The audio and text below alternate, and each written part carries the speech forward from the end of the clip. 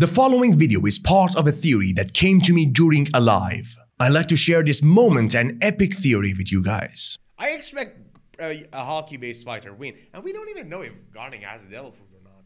And by the way, in the latest chapter, the prize.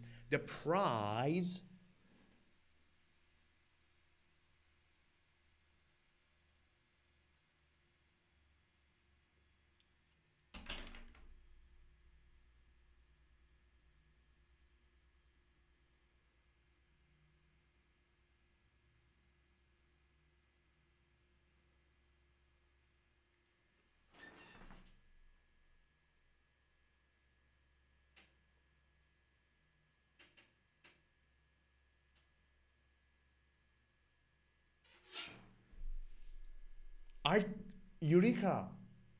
I had a theory right now. Wait. In chapter 1075, we had 6 boxes as the prize for winners in the tournament. And all those... Okay, hear me out. Forget about power level. Hear me out. In chapter 1095, celestial dragons had 6 boxes as their prize. The boxes look like Devil Fruit box, the very same box that we saw in the first chapter of One Piece.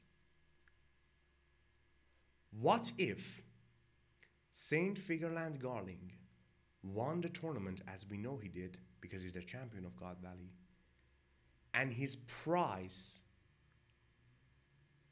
was Gomu Gomu no Mi? But the government had no idea the Gomu Gomu no Mi, the celestial dragon at least, didn't know that Gomu Gomu no Mi is the Nika Devil Fruit. And that's why Shanks exactly knew who has that Devil Fruit. Garling won the Gomu Gomu no Mi as the main prize of the tournament, but he never got the opportunity of using it because God Valley War happened. And perhaps Xebec attacked God Valley because of those devil fruits.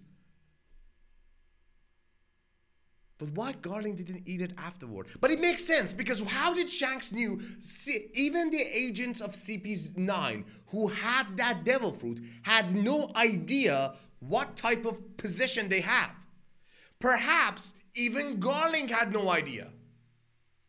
Perhaps Shanks heard the description of that devil fruit that Garling owed from Garling himself, went after that, but at the same time, he knew the devil fruit of Nika from Roger.